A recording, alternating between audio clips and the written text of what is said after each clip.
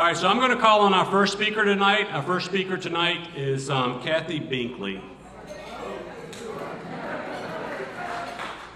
And I would just like to personally say a few other words to all the members here at Colonial Country Club for the past 37 and a half years.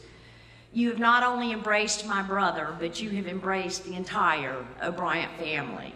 You opened your doors and you opened your hearts as well. And for that, we will always be eternally grateful and appreciative.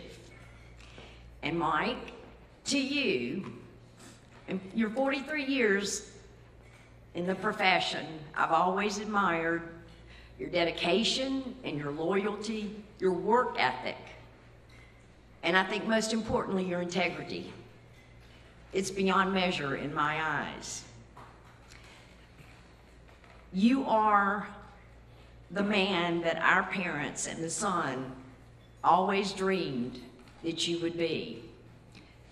I have so much respect for you, for the husband that you are to Linda, the father that you are to Christian and Thomas, and the grandfather that you are to Jack, to Avery, and to Walker.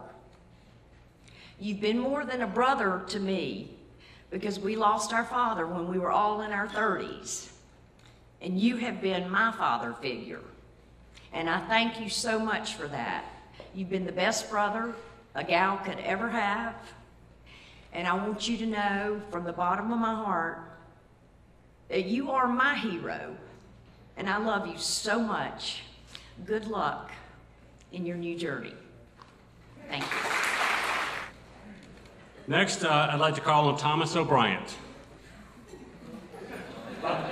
Follow that, big boy. To Kathy's point, you're beyond a hero to me. You're everything in so many ways for who I admire and who I would hope to be since I was a little kid. But I know as far as, the club and the things that you brought to this golf course and the junior program and the renovations and seeing this club really take shape from, small clubhouse to a bigger clubhouse to different course renovations. I mean, I think you've had such a fingerprint on so many of the positive things that have happened in this club. And, I think everyone here would be remiss if they didn't, pat you on the back and say thank you. You've done an incredible job here and you deserve every bit of accolade that you're going to get this evening. I think it's easy for people to want to join this club once you meet my father. He's such a calm, warming presence. He's kind, he's gentle, he's got a quiet confidence about him, but he's willing to be, so many different things, and he's such an incredible listener. My dad is as good a listener as you will find anywhere. It goes back to so many things that he would tell me, say, son, God gave you 2 ears and 1 mouth, listen more and talk less. And I'm sure Rocky and Jay and countless others have heard that a time or two, so it was always one that I've heard, and I still try to emulate as much as I can. But Dad, you've had so much pride in your profession. You've given this club everything, I think, for 37 years. I don't think anybody could say that my dad hasn't given it his all. He sacrificed a ton, and I would never get into many of the details, but, there was a lot of rough nights, I know, growing up. I mean, it was hard. It was tough. For my mom to somewhat deal with those like long nights and long morning, or early mornings and long nights, and it wasn't easy. So, he's sacrificed a ton, and I think he's done it because he loves this place, he loves this membership, and he loves Colonial. He cares deeply about it, and I think it's a testament to who he is as a person. He's incredibly loyal, he's caring, and he obviously has so much pride, but he loves all of you, and I know it, and I've seen it. But what I think he values more than anything is all the relationships that he's gained throughout this time that he's been here. That means more to him than anything else that could probably, I could say. It's all of you. You've made it all worthwhile to him, and that's why he's devoted, I think, the better part of his life to this club. Dad, I think you're a pro's pro. I think every pro that ever walks, that I've ever come into contact, they would love to emulate you and what you do. I think you've carried yourself with such class and such dignity for so long that there's no one here that could say probably a bad thing about you. You know, maybe you're a little bit quiet. Maybe about the only thing that I could maybe, some people would say, maybe. But I think once you get to know my dad, he opens up and he's got a whole lot to offer in so many ways. So I just, yeah, feel very fortunate. I think you've earned the respect and admiration of your peers. And I think everyone in this room would say that they benefited very positively from your, from your experiences with you. You've made this club an incredibly positive place to be, and I think everyone here would like to. I'd like to say that everyone here would echo those same sentiments. I've been very lucky to have you in my life and instill so many values of hard work and basically putting so much time and effort into your work. I can't tell you in so many ways how many times I think about, a job's not done until it's done. It's not worth doing, and, especially half-assed. That was another one, you got to make sure and get it done.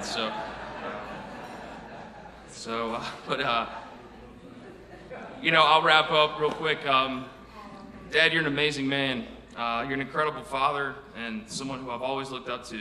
You've given me everything a son could ever ask for. I love you, and I'm so proud to be your son. I hope you realize how much everyone in this room appreciates your contribution and commitment to this club.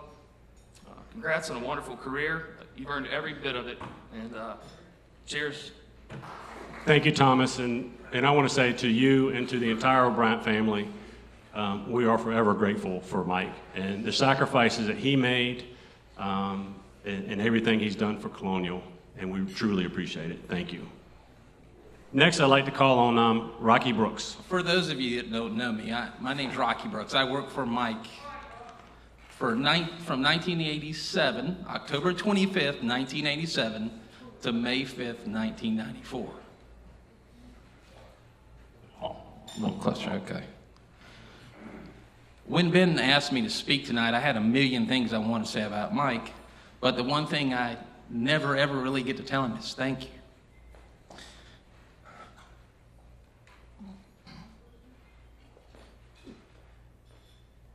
People come into your life and have a dramatic impact on your life, and I'm lucky enough I have 5 people that have had this major impact on my life. 2 of them let me marry their daughter, Dave and Linda. One of them is my son, Dylan Michael Brooks, who's named after Mike. And the other one is my wife, Debbie, who took over for Mike telling me what to do.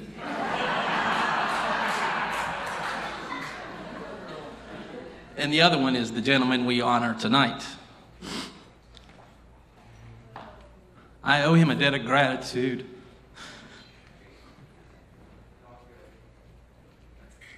That I will never be able to repay.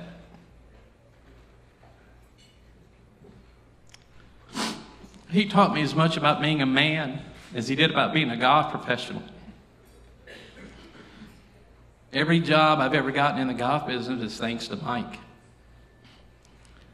I tried to get out of the golf business one time, and Mike said no. I said, what do you mean? I tried to argue with him. He said, you heard what I said. The phone's ringing. Go answer the phone. I'd turn around and hug my head, went in and said, answer the phone. He turned and went in his office and didn't say anything. I just said, okay, I'm not getting out of the golf business. A few months later, I get my first head pro job at Meadow Greens Country Club in Eden, North Carolina. I called him about 60 days later. I said, can I have my old job back? No. I spent a year there, and Sapona Country Club was looking for a golf professional. Who do you think they called? They called Mike. You got anybody? Yeah, why don't you call Rocky? I spent 7 of the longest years of my life at Sapona Country Club. Thanks, Mike. In 2002, when Sedgefield Country Club was looking for a head golf professional, the very first person they called was Mike O'Brien. They offered him the job. He said, no, I'm not interested in working 70 hours a week again and trying to prove myself all over again. He said, but if you want somebody just like me, why don't you call Rocky? The guy on the phone said, if I thought about Rocky, I'd have never called you. Mike said, well, what the hell's that supposed to mean? He said, I can get Rocky a lot cheaper than I get you.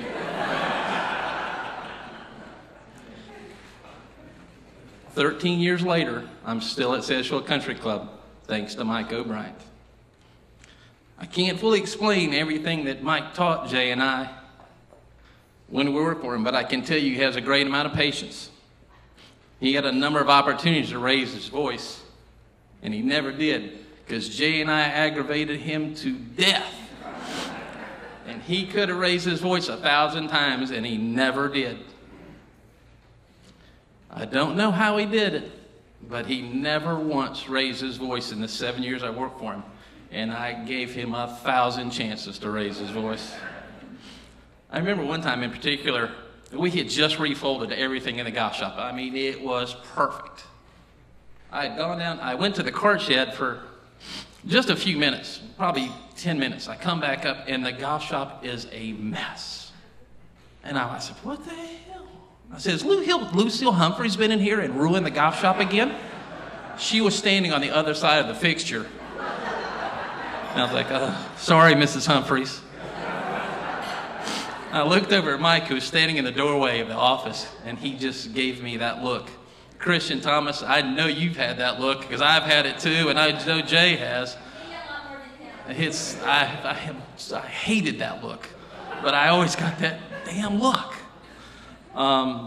Mike would always come in the golf shop and give us these little pearls of wisdom. He would always tell me, he said, never let him see you sweat. And I had trouble with that. I would always get so mad about something, and he's like, don't let them see you sweat. And he'd tell us, it's not about you, it's about them. As long as you're taking care of your members, you'll be just fine.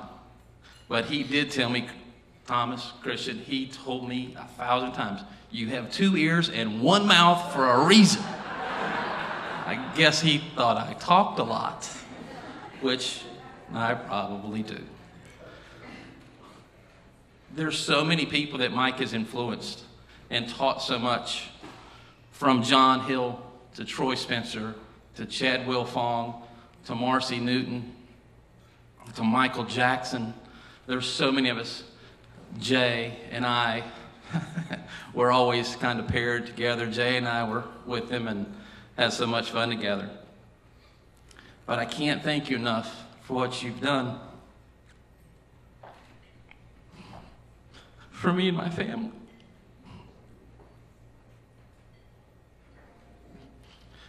You're as close to a father figure as I'll ever have. Like I told you the other day, I've always been trying to be Mike O'Bryant. Hell, I'm still trying to be Mike O'Bryant. I was trying to, well. You have to talk to Debbie about that one. I will forever. I've been at Sedgefield for 13 years, and I'll probably be there for a long time. But I am forever going to try to be Mike O'Bryant. Thank you for everything. Congratulations on 43 years of being a consummate golf professional. There's not a golf professional in this area that doesn't strive to have the same qualities as Mike. Every time I go somewhere.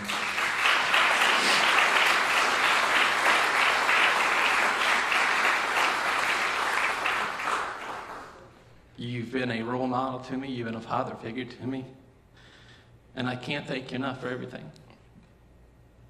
I love you. You mean the world to me. Thank you so very much.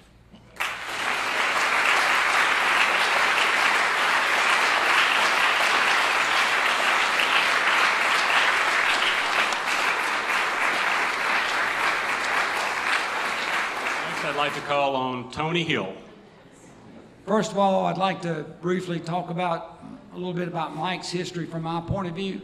In 1979, May of 1979, Johnny Ellington and I joined the club. Little did we know that Mike had been a member here, or had came here to the club 6 months earlier. So our history goes back a long, long way. And when we joined the club, our primary goal was to have fun, which I try to do as best I can. So after I'd been a member here for a few years, I had the honor and was asked to serve as president. And I don't know if most of you know much about clubs, but my first concern was if you were going to be a president, what did, for example, other clubs have? Well, all the other clubs that I were aware of that were in the area, when they had a president, not only did they have a golf pro and a green superintendent, they had what's called a general manager. And the general manager oversaw them.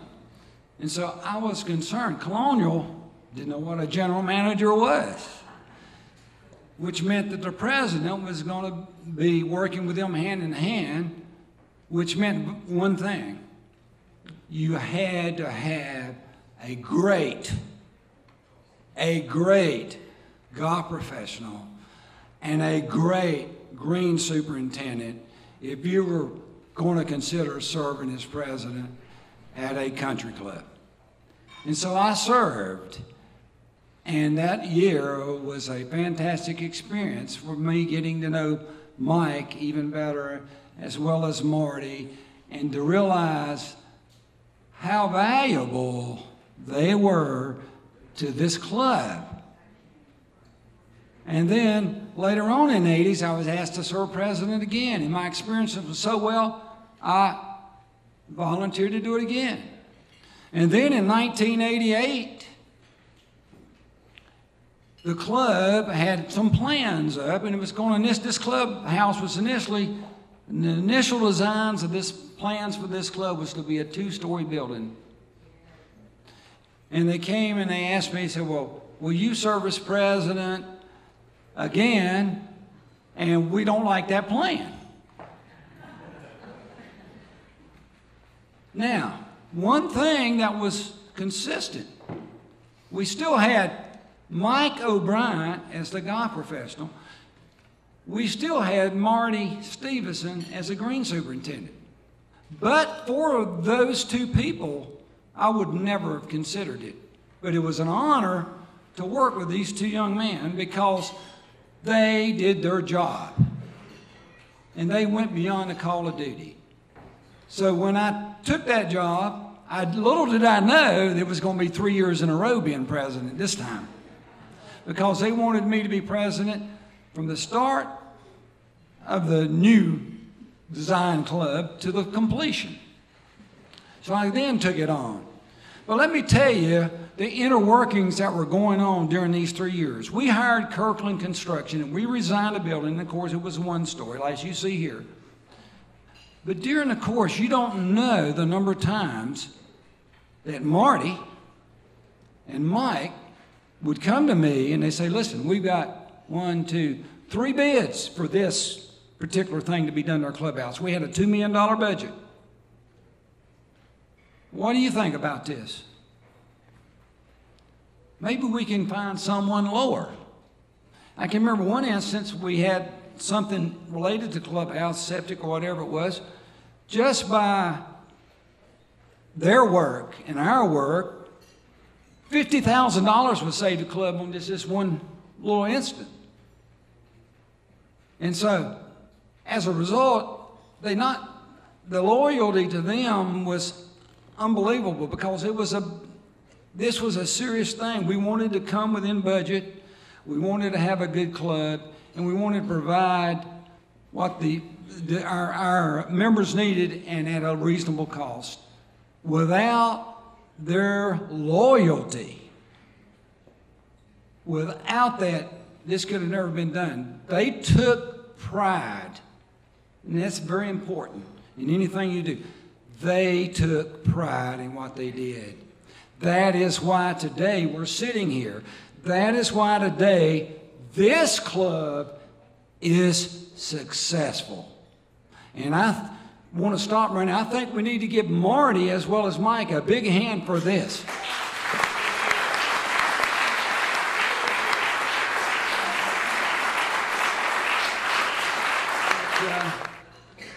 I played golf with Mike, and he taught me 2 valuable lessons. playing golf. I'll never forget after playing golf, and that's one of the reasons I've been improving. Some of you might know that. The first one was Mike. Mike told me this. He says, 90% of the golf game is mental, and 10% of the golf game is mental. And I've learned, I've kept that. But the second one was even more valuable. I'd come in, I didn't break 100. I came in, I was all frustrated, and thank God for Mike. I looked at Mike and said, Mike, what do you think about my golf game? And Mike looked at me and said, well, Tony, you could have shot better. Next, I'm going to call on Michael Bryant to see if he has a few words he wants to say tonight. To say that today and tonight has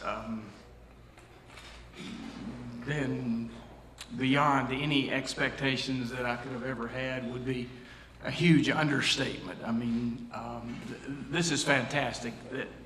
The turnout for golf today was great, but I really want to tell every one of you, first of all, a real heartfelt thank you for just being here. You've meant so much to me for so long, and this is a great send-off. It really is. A lot of the words that have been spoken here tonight, gosh, I don't know that, I don't remember telling a lot of these guys a lot of these things.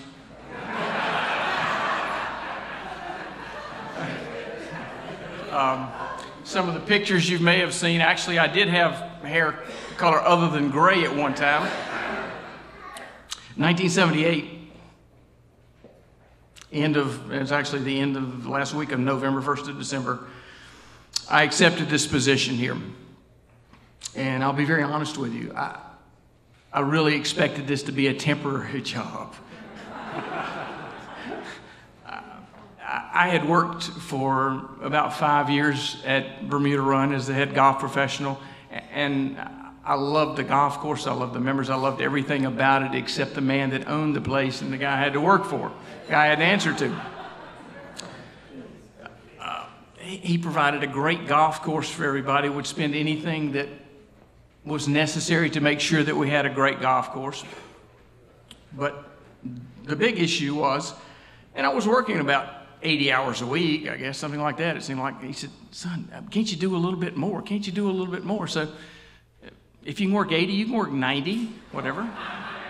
So what? It's just another day. I mean, you know, come on. One more day, just do a little bit of this, a little bit of that. And some of you may have heard the name Bill Satterfield in passing through the years. And again, he provided a great product, but he was a very difficult man to work for. So I realized at that point that I had to get, if I wanted to pursue this career path, if I wanted to follow this path, I had to find another place to do this. So I came to Colonial, and as I said, I felt like once I was offered the job, I accepted. I really felt like it was going to be a temporary position. I truly felt like I was destined to be at a bigger, not better, but a bigger club anyway. I mean, we only had 200 members maybe when I came here. So I really felt like that I was going to be here a short time. Little did I know that the people here would be as great as you have proven to be. Unbelievable. My wife was working for Hale Van Hoy at the time, who was, some of you old timers may remember him. Hale was the executive director of the Carolinas Golf Association. My wife was the first secretary with the Carolinas Golf Association. Hale, through Linda, obviously understood my plight, or our plight, I guess, and said, there's a job open at Colonial Country Club in Thomasville. They're the greatest people in the world. We've had 3 Carolinas Golf Association senior 4-balls over there in about the last 15 years, and these people, they turn out, they're just terrific. So I sent a resume in, interviewed, was offered the job, and accepted right away. You folks here, you members welcomed us with open arms. It was fantastic. You could not have been nicer to me and my family. Not only did you allow me to develop a professional relationship with you, a business relationship with you, but you allowed us to develop friendships, personal friendships with you. And not every club in this country can say that they allow their golf professional to develop friendships. And I will be forever grateful for all the friendships that not only myself but my family have been able to carry on throughout all these years. And we really look forward to continuing, obviously, these relationships. And so, again, I am forever grateful for that. They told me when I took this job, again, going back to short stay, we've got plans for a clubhouse. I said, this is great. That's great. And they did. And they built one 12 years later. But during those 12 years, I realized something very quickly. In addition to the fact that how great the members were, I met Marty Stevenson, obviously, when I came over here, when I interviewed here, took the job. We took the ride around, as Marty said. I still remember this. We weren't talking about specific holes and things like that. But very quickly, I realized that we had a golf course superintendent here who wanted this club to be the absolute best that it could be. I mean, you have limited dollars, everybody has budgets, whatever the case may be. He wanted to do everything in his power to make sure the golf course was as good as it could be. And to this day, this is Colonial Country Club, but it will always be a golf club. But the biggest single thing that I could say that has propelled or has allowed this club to continue to grow for all these years is the support of the men and women of the golf program here that enjoy playing golf here. And to each and every one of you, male, female, adults, juniors, seniors, whatever, thank you for your support of golf at Colonial Country Club. I speak for everyone that's been involved here. We appreciate it tremendously. So give yourself a round of applause because you are really responsible for what we have out here today. So the job of a golf professional is a very it's a little bit different. It's a varied job. We wear a lot of hats, as Mr. Brooks and any of the other gentlemen in this room that might be in the golf profession can tell you. You have to be a lot of things to a lot of people.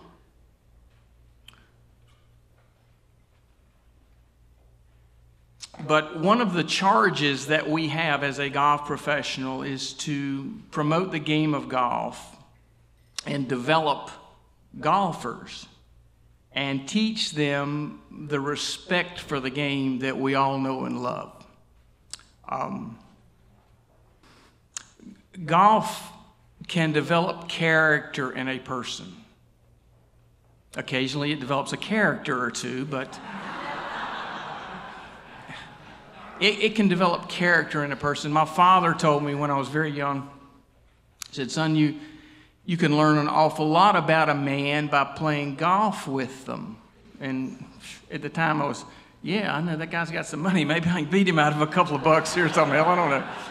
But you really can. You learn a lot about people through this great game. And so that's really been one of the aspects of, or one of the hats that I've tried to wear. I've tried to promote the game of golf and teach people that come into the game, be it young or old, that it's a character builder.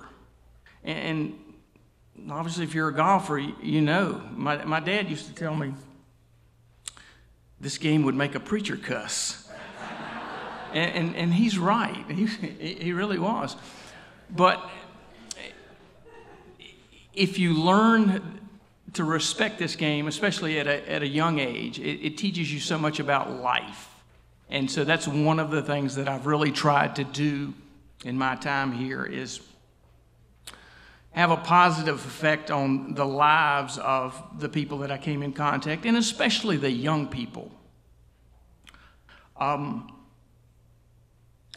really proud and privileged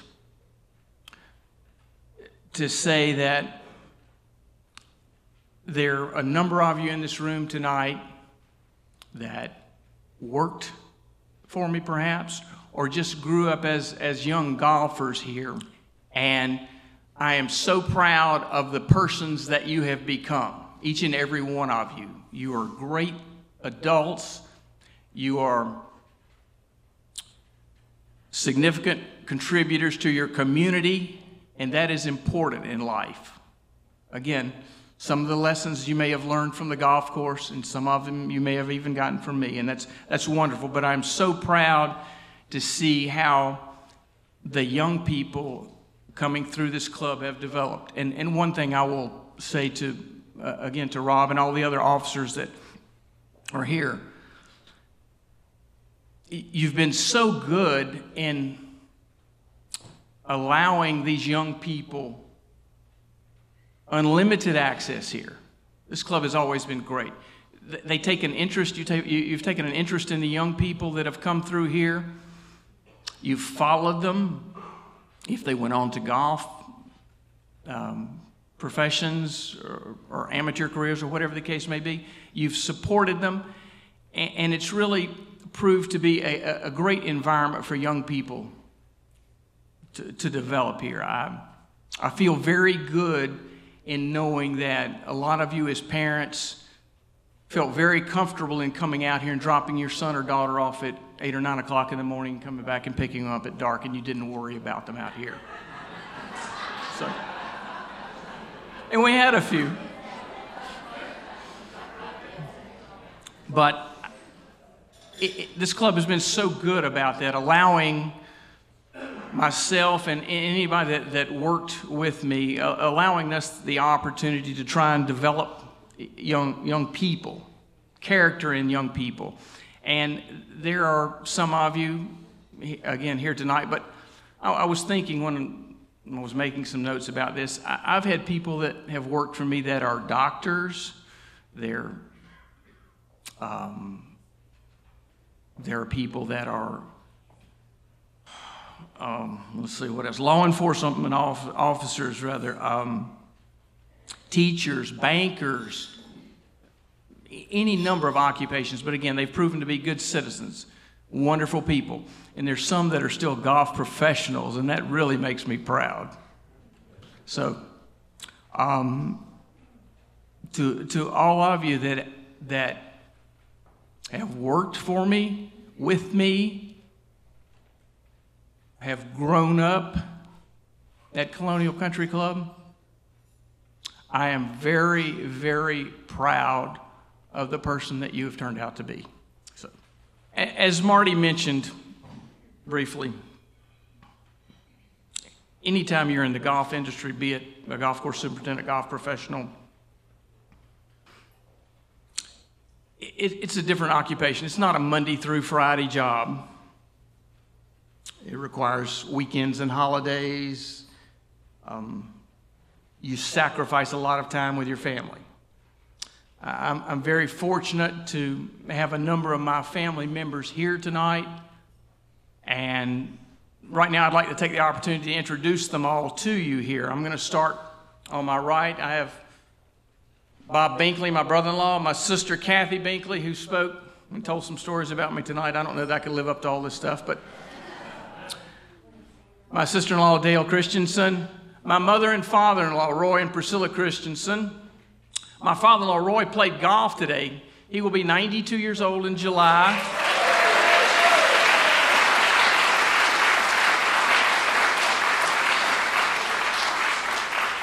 And he's still playing. I mean, 2 or 3 days a week, whatever. Shoot, you break your age? Oh, yeah, that's no problem. You know, we can handle it. It's a piece of cake. I'm just waiting on that day. My grandson, Jack Dew. My granddaughter, Avery Dew. I have another grandson, Walker Dew, who is in a baseball game right now, and I think he's on his way. Went extra innings tonight, so he's going to be late. He'll be with his dad, my son-in-law, Mike Dew. I have my daughter, Christian Dew, my son, Thomas, and his fiancee, Heather Beam. So, thank you guys for obviously for your support.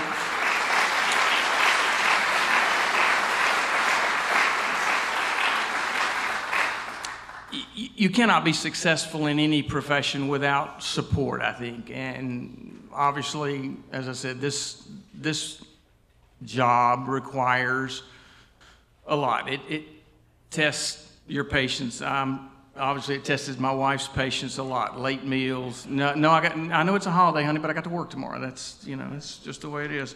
Linda tells the story that my first golf job was an assistant golf professional at Tanglewood Park in Clemens. I interviewed for this job. I was offered the job. I took the job. We moved to Clemens. I came home and I said, my day off is Thursday. So Linda's thinking, well, gosh, that's great. He's off Thursday. He's off Saturday, Sunday. Gosh, only working 4 days. That's a pretty good job right there. Well, pretty quickly we realized that was not going to be the case, that I would not be around on Saturday and Sunday. But to my family that has sacrificed so much, I will forever be indebted to all of you, and I love every one of you. So thank you.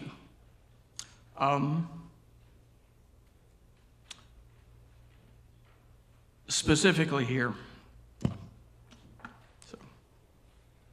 Christian, Thomas, Linda.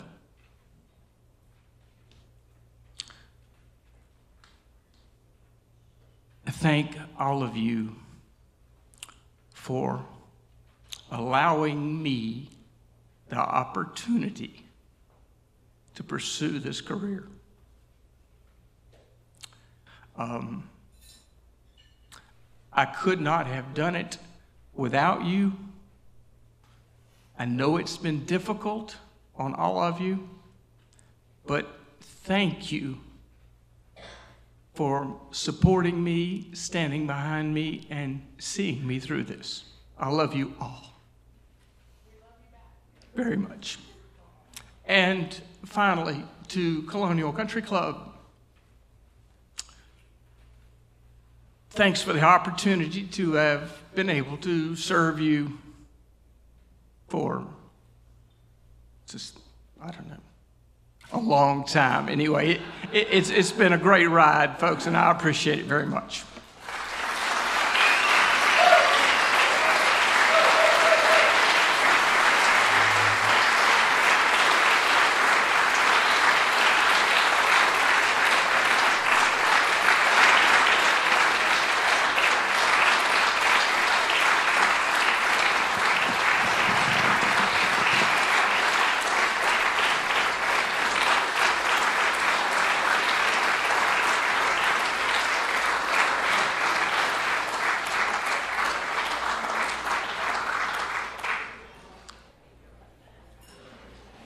Thank you, Mike. I know on behalf of the entire membership, again, to you and your family, we appreciate the sacrifice that you made and everything that you've done for Colonial Country Club. We truly, truly appreciate it. And we hope after dinner tonight that we'll have a few things to show you that we truly appreciate you. Thank you, Mike. And let's enjoy dinner now. So.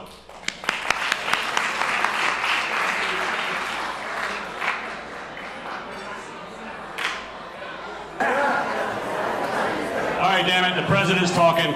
Quiet.